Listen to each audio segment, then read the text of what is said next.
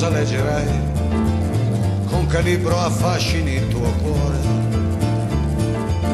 e se ti perderai nel labirinto di un amaro autore. The Neuse River, a majestic 195-mile river that stretches from the upper Neuse River basin to the Pamlico Sound.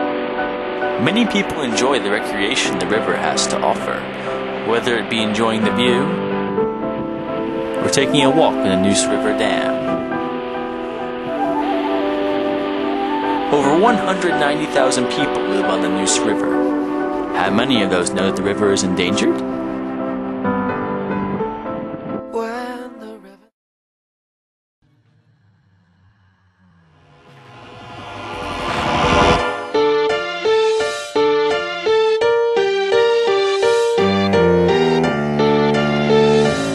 We've all heard of animals being endangered before.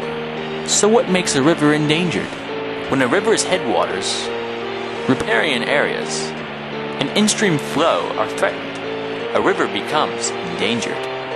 Headwaters carry water, sediment, and food for aquatic life down the river.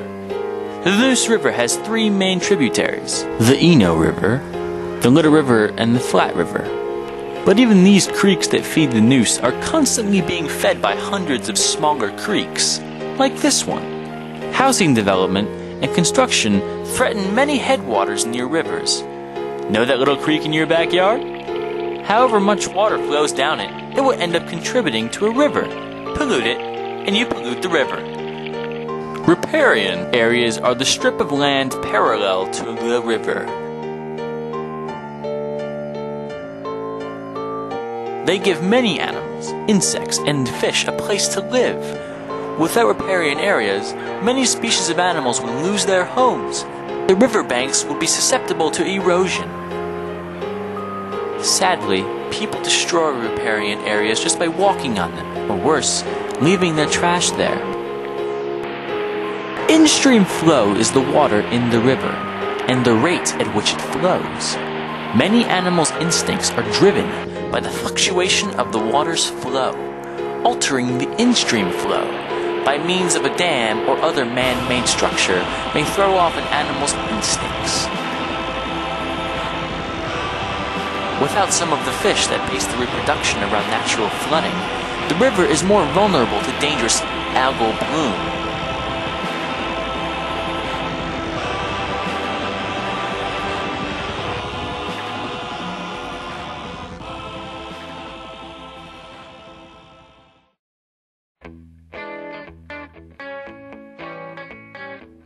So what can be done about the Neuse's vanishing headwaters? Threatened riparian areas and unnatural in-stream flow? Many laws already are in place that keep the Neuse alive, such as the Clean Water Act and the Safe Drinking Water Act. But even these aren't enough. Hog farms are dumping thousands of pounds of waste into the river, the water that will become the water we drink every year. Do you really want to drink water that has hog waste in it? Fortunately, there are groups organized to combat the pollution of the river. The River Keepers, for example, hold yearly river cleanups and promote awareness of the river's peril. Recently ranked number 8 on the American Rivers Most Endangered list, the Neuse needs help. With hope and effort, the Neuse can be permanently erased from that list.